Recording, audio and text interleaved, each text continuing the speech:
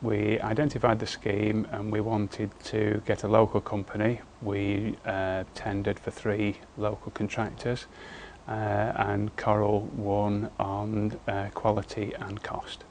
We got the concept of the pods in colleges from another university.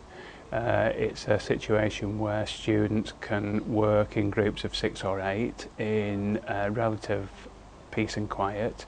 It's not supervised directly, but with them being glass, they can be observed passively from outside by the tutors. Right from the start of the programme, Coral Mezzanine developed a programme for the entire works, and throughout it they kept to time and budget, and everything was completed without any disturbance to existing staff on site.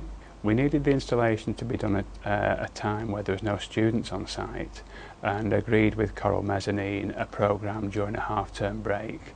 During that half-term break there was a minimum amount of staff on site. The installation took place without any inconvenience to the people on site or surrounding areas, and it was done on time and to budget. The study pods were everything that we expected. The project went to plan. It was very detailed and it had to fit into the half-term.